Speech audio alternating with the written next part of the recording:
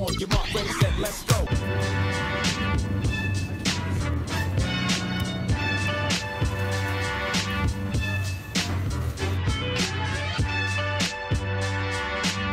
So I haven't really filmed anything today. Maybe I'll film something later. But right now you can have a look at my basic bitch meal. Yeah!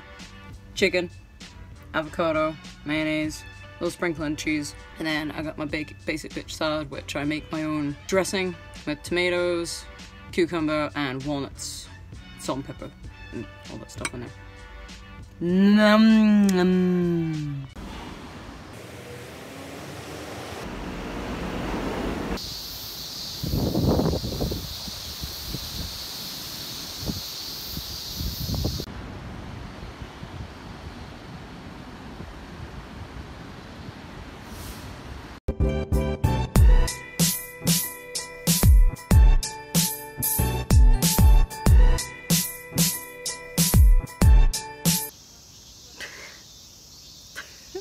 I can't take his accusing eyes. Accusing eyes.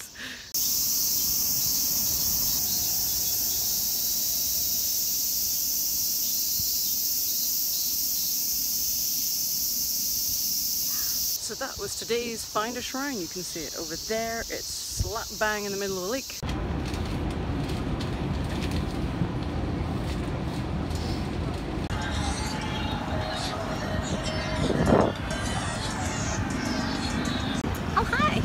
So it is the happy day of Frijar, and did I record a vlog? I don't know if I recorded anything yet, but here we go. This is my out of my work clothes and into my going to hang out with people clothes, because I don't seem to do this as often as I used to because I've just been so work dedicated, and there have been many plus points, much plus points, but you know, obviously socializing, it has to take a backseat when you have to do adulting.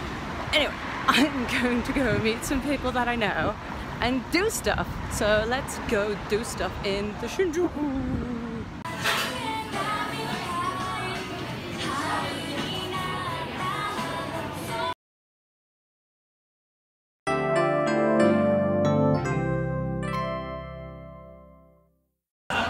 So I'm with people. Yay! Yay! Mainly this guy, because he's like traveled all the way to be here. How is the re-Japanning? It's very hot, humid. Every time I step outside, it's like I'm stepping into a sauna. That Japan humid life. So kanpai to that, bro. Yay! With your fancy cup. Look at this fancy cup shit. Pinky. Oh. Exact hair. Just out of nowhere, she busts out this. Where did the comb come from? Yeah, I know, right? I just thought you said where. Oh my god. Ready for this?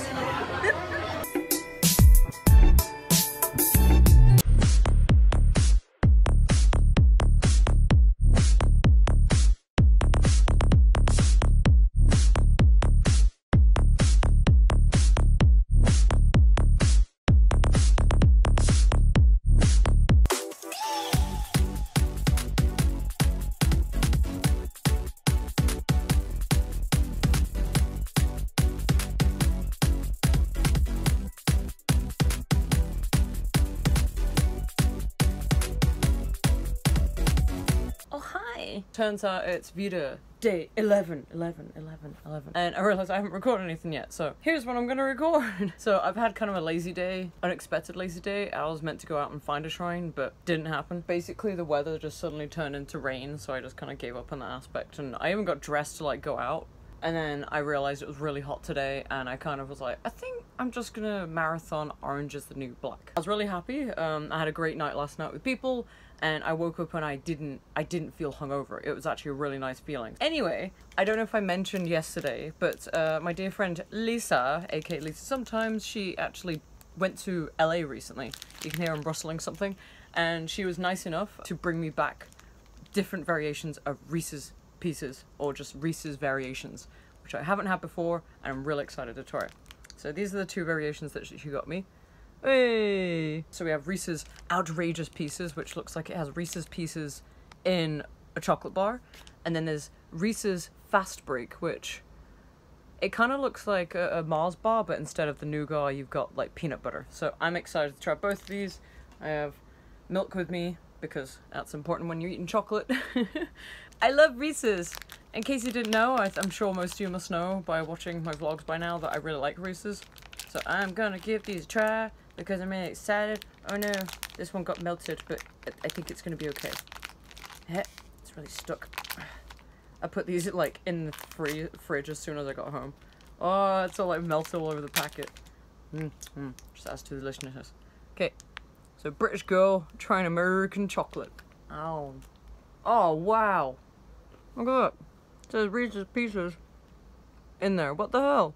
Oh, I love peanut butter so much. And in places like LA, everything is peanut butter flavored, and I got so hooked on peanut butter flavored malt shakes while I was there. Oh my god, it's amazing. Okay, one more bite. Oh,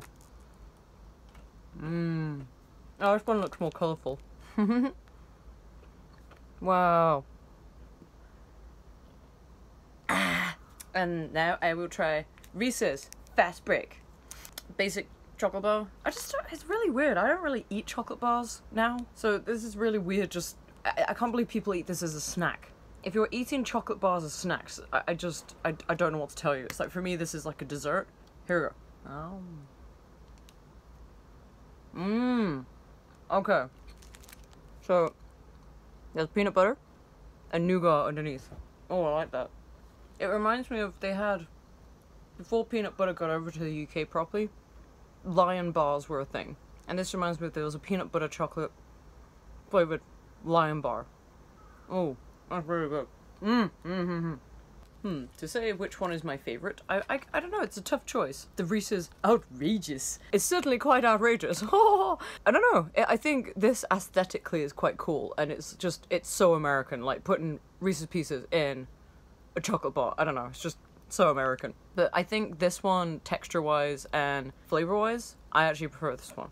Thumbs up to both of them, and thank you so much, Lisa, for thinking of me and bringing the delicious Reese's, because these weren't the only things she got me either. Ugh.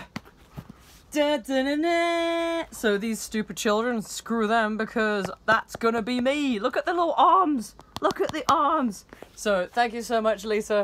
You're the bestest. Woohoo! Lazy time. Oh, also, I'm wearing another awesome Killstar shirt today, which is Too Weird to Live and Too Rare to Die, which is from the awesome movie Fear and Loathing, which is one of my favorite movies. I love it a lot.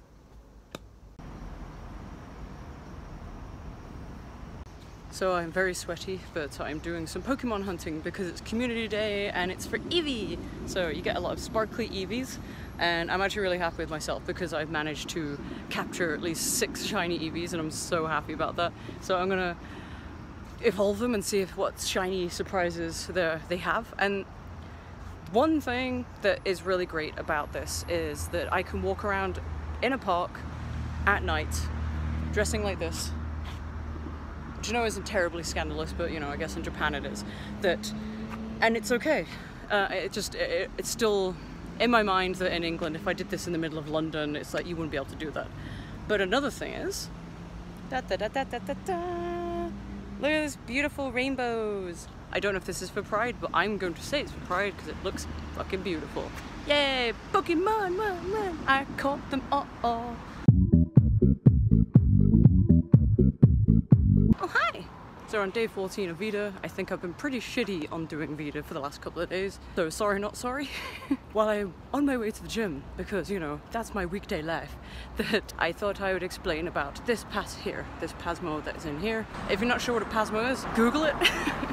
But I'll tell you in brief that it's basically a train pass that you top up money on so you can use it on all the subway trains. Here, this Pasmo that I have in my hand, I have had since I first came to Japan. So when I first came here, it was 2008, I think. I've had this card since then, and I was certain that these cards expired after 10 years. Still hasn't expired, I'm still holding on to that. It's like a sweet little memory, my first exposure to the insanity and the awesomeness that is Japan. It's like, mwah. So whenever I think I've lost this, I actually get kind of a little bit emotional, because it's like, oh my god, first Japanness. Woo! With the weebiness, yay! If any of you are watching out there that are living in Japan or have come to Japan, do you keep any trinkets from your first trip to Japan? Any other kind of little memories? Let me know in the comments below.